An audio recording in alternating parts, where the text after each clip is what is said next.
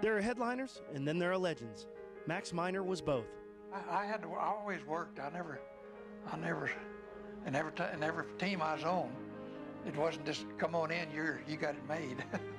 I had to vie with the rest of them. Minor grew up in Tahoka, Texas, a small town outside of Lubbock. Excelling in both football and track and field, he was the town's most accomplished athlete. He was known as the Terra Tahoka. It was mostly used in the papers. I mean, it wasn't used locally in town or in high school, unless they said it behind my back. Recruited by legendary coaches Clyde Littlefield and football coach Dana Bible, Minor decided to leave the small town and head for the capital city. Love the coaches.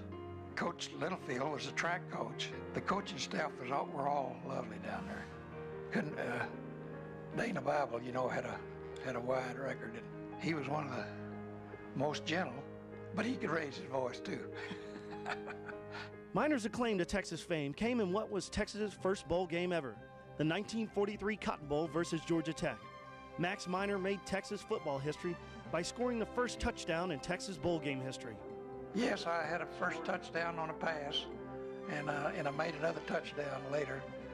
Some of that information I may have screwed up, but it was in the books at one time.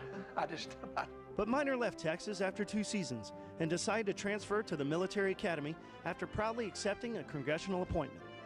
It was a hard decision at the time, but I'm glad I did it. I didn't expect it, but all of a sudden it came. And you can't pass it up. No, that's for sure.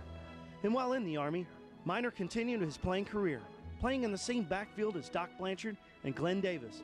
The trio helped the Army capture the 1944 national title, and Minor garnered All-American honors. We had a real good team there. I don't remember I don't think we got beat at all that first year. And second year, we ran over everybody like they were not on the field. Minor honorably served his country as an Air Force pilot during the Korean and Vietnam Wars. After 32 years in the military, Minor retired as a high-ranking colonel. He has been in Austin for the past 21 years, and even though his speed has faded, the memories and legend never will.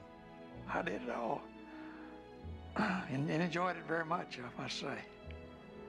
Max, who was that special someone that influenced your life growing up? Well, my brother, just older brother, was 4 years older than I was. And then the next brother was 4 years older than him. And they were both good athletes.